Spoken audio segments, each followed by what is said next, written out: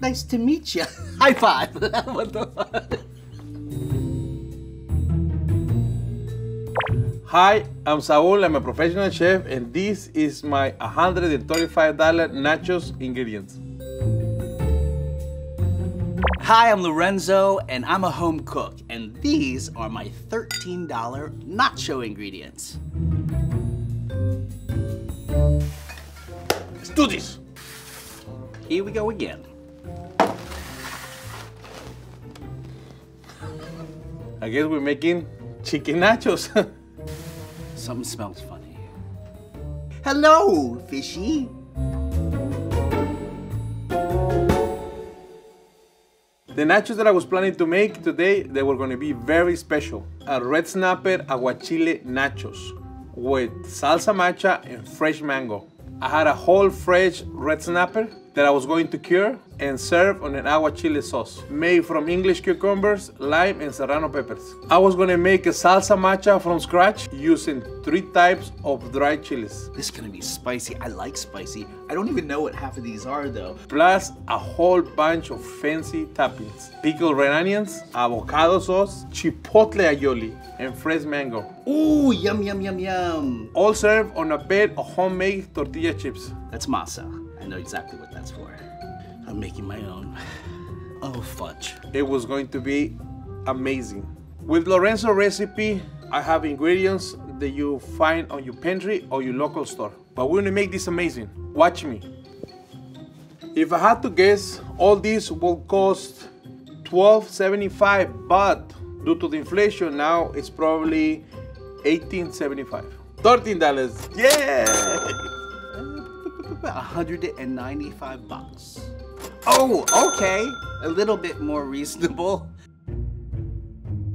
This is Chef Saúl's ingredients book.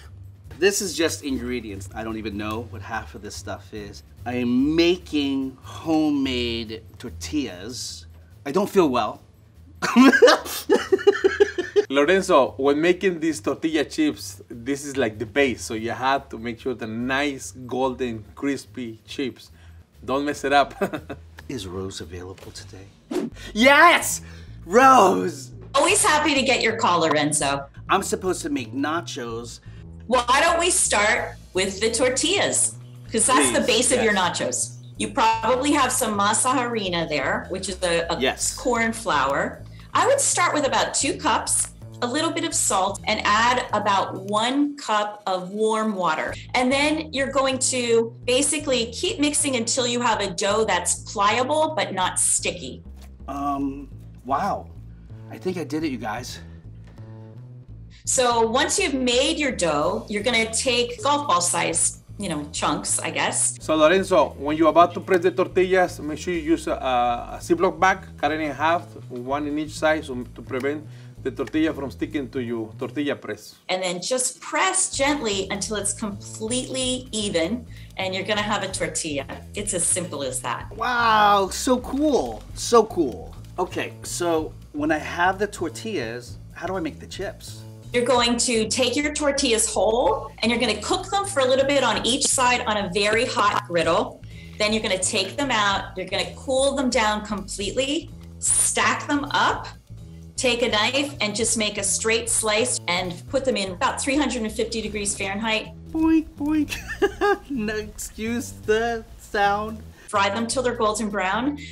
I'm pulling the trigger. Ooh. Take them out, drain them, and sprinkle with salt. Good to go. And there you have it. Fresh, homemade tortilla chips. Thank you, Rose. So Lorenzo sent me a typical ingredients for nachos.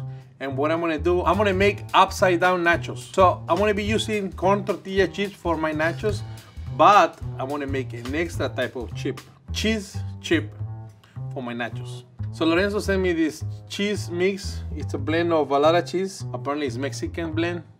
I don't see any Mexican cheese in there. So what I'm gonna do, I'm gonna put enough of the cheese in here. So let's make sure it's nice and even.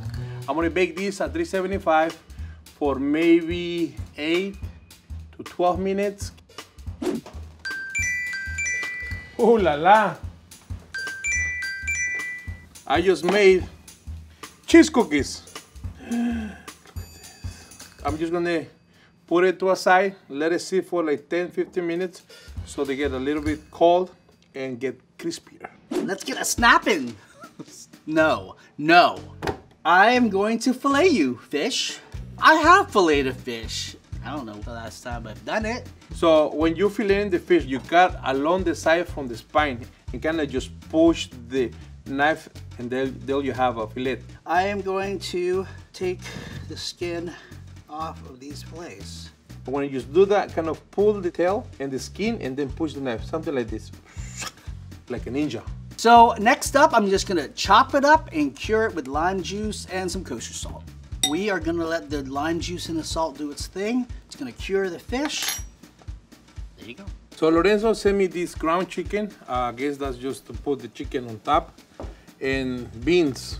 When I see these ingredients, I'm only think of one thing: frijoles charros. It's the Mexican version of the baked beans. Okay, so we do oil, this lovely ground chicken.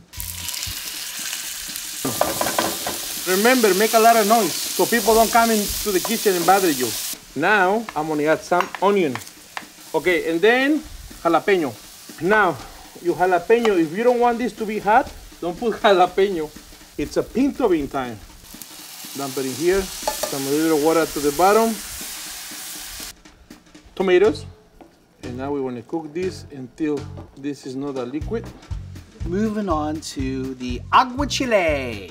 The translation in English is guara spicy. Spicy water. Puree cucumber, cilantro, serrano. Ooh, I shouldn't touch it. Yikes. Onion, alatza, lime juice. That's nice. Okay. Wow. It smells really good. It's different. It's very fresh. It's very refreshing. For those who don't know what an aguachile is, basically it's the Mexican version of a ceviche.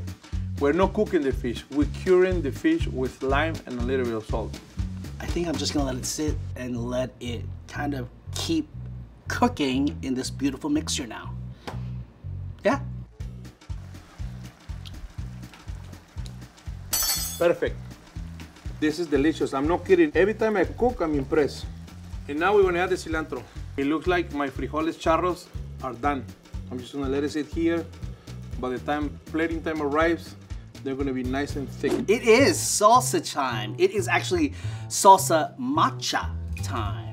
The way I like to make my salsa matcha is by using 3 types of chiles. Ancho for texture, árbol for spiciness, and then guajillo kind of for color. So when you add those 3 chiles, you can have like an even salsa. So basically you need to remove all the stands and the seeds out of these chiles. Make sure you use gloves just in case, because sometimes we grab our eye or something else. I scratch my nose or rub my eyes. Call 911. I'm going to chop you guys. Here we go. Oil in. And then I add peanuts, garlic, sesame seeds. I like it already. I mean, I like everything that just went into this olive oil. There. Next, I am going to add you in. Okay. Talk about immediate fragrant. So I'm just gonna let that go and cool off a bit, a few minutes, 10 minutes or so, then we'll move on to the next step. Well, Lorenzo sent me these lovely tomatoes, onions, jalapenos, lime, and cilantro. I guess I'm supposed to make pico de gallo? Not today, not today. Instead, I'm gonna be doing a char, tomato, and jalapeno salsa. Charring helps to bring the flavors out of anything. So char your vegetables, they will taste delicious. Let's start with the onion. I'm gonna do only half onion. Char the crap out of it. Jalapenos. You know what? I don't eat enough jalapenos. I only eat serranos and spicy stuff. I'm gonna add these tomatoes. I already washed them. So the next thing I'm gonna do, I'm actually gonna add in a couple more ingredients. Mexican oregano. Apple cider vinegar. I love apple cider vinegar. It's good for you too. And a pinch of salt. Healthy, pinch of salt. This is my bad boy, a new outfit. Black chef coat. My brand new tattoo. I don't know if you noticed in the last video, but now I'm a bad boy. Okay, so our tomatoes looking okay. Now I'm gonna dice my cilantro. Now let's blend the crap out of them. So I add salt, right? Now I'm gonna add my limes. This is what bad boys do.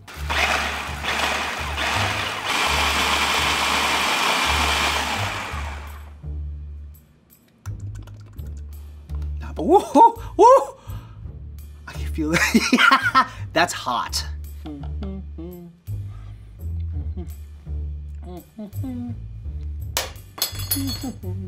Ready? Special trick. That's it. This is how you make a delicious char jalapeno and tomato salsa. Okay, hey, I can handle this. We're making pickled onions. Thin slices of julienne red onions, and then you're gonna add a little bit of white vinegar, some lime juice, and salt. Let it sit for 5 minutes, and then you have delicious pickled onions. And there's my first garnish. Hello, mango tango. I love mango, and then I love chives too.